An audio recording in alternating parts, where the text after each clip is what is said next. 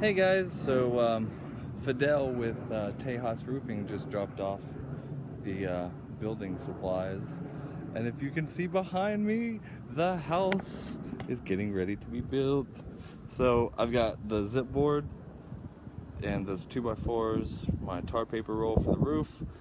This is the foil backed OSB that will be for the roof to kind of give me a little bit more heat shielding. That's the sheet metal we had gotten yesterday. Actually, I don't think I posted anything yesterday. There's the 2x6s and some more 2x4s for the frame of the house. So I'll show you guys what I got right now, and I'll do it in the background.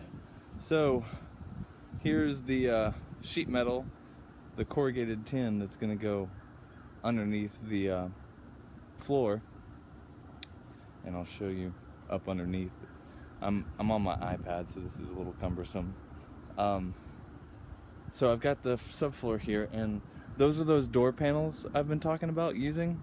The cool thing about those is that it's solid.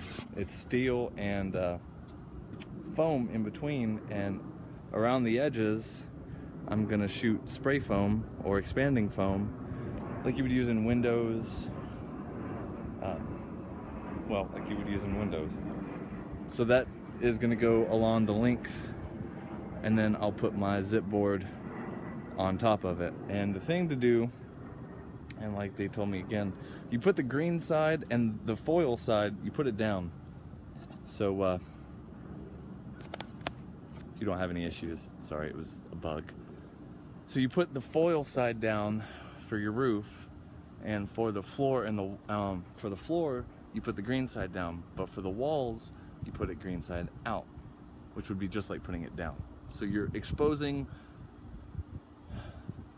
the conditioned side to the elements, except for with the foil backed OSB, which will have that on the other side, so it'll help disperse heat a lot better, we hope. Yay! So I'm so excited, guys. Okay, we're getting on the road. Getting on a roll here. I'm gonna end up cutting that. That's not gonna be there. The extra piece of corrugated steel. The overhang on it's gonna be cut off, and it's probably gonna be used in the bathroom. I don't know. I'm gonna save it. Maybe I can spray it with some muriatic acid and give a patina to it, like an artificial oxidation. I don't know. We'll see. So again, that's what I got, guys.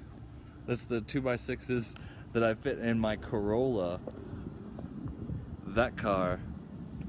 Yeah, I had all this sheet metal, all this 15 pieces of 2x9, 2x10 corrugated steel.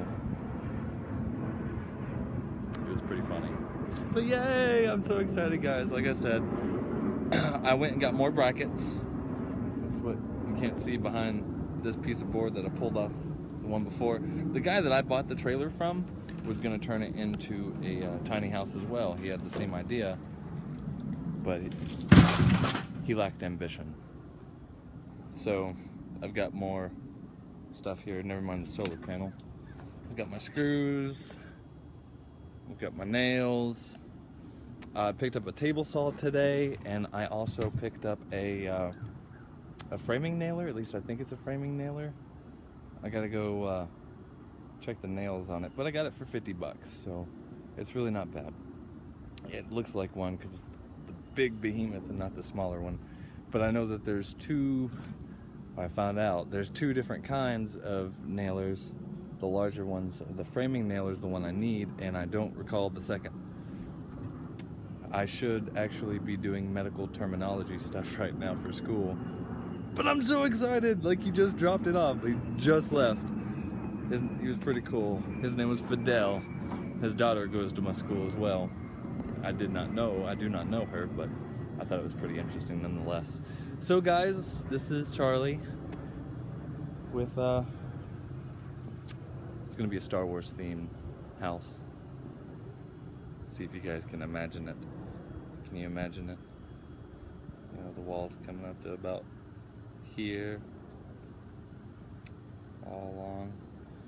Anyways, I'm really excited. I'm super pumped. I cannot explain to you how exciting of a day this has been so far. So until next time, I'll keep you guys up to date. I'm probably gonna be looking for some people to help me raise walls. No, we're not gonna dress in Amish clothing, but I'm gonna start building the frames for the walls. I think. I don't know. I got 70 2x4x10s, but I'm not sure that's gonna be enough. I think it's gonna be 24 for each side wall and 12 for each the front and the back. It should be enough. We could be getting close. But I got plenty of 2x6s. I have weathered used 2x6s too that I'm going to use for the kitchen and bathroom and the platform for the master bedroom.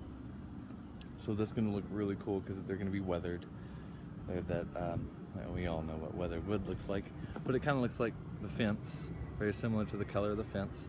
I think with the color scheme, or the proposed color scheme of the house, red, white, and black, red and white, black and white with red accents, there we go.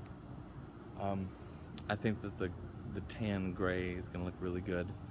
I went today and I looked for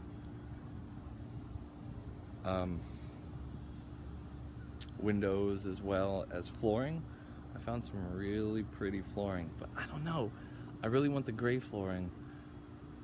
So if anybody has any other materials or knows of anybody that's tearing down a house, I still, it's amazing, but I still need materials. At this rate, I'll be able to finish the shell of the house, and then come spring, I'll be able to afford to start setting up the inside. And then until then, I'll be on the hunt for like cabinets and plywood, really nice plywood, not OSB, because that stuff ain't gonna cut it. Oh well, while we're talking, I'll go ahead and show you the door panels that will be the insulation for the house. As you see, here's a bunch of them. These are the ones that have the small panel inset panels to the doors. But if you can see here, that's an inch of foam, of styrofoam. If I wanted to, I could probably peel all that piece of metal off, but I kind of like it, because in theory, the bottom of my house is going to be able to take a shotgun blast. There's something really appealing about that, or an IUD. So let me know what you guys think. I know I've moved around and I'm kind of doing a selfie stick situation here, but again, this is the progress I've made so far in the house, which again, I know guys, is not a lot.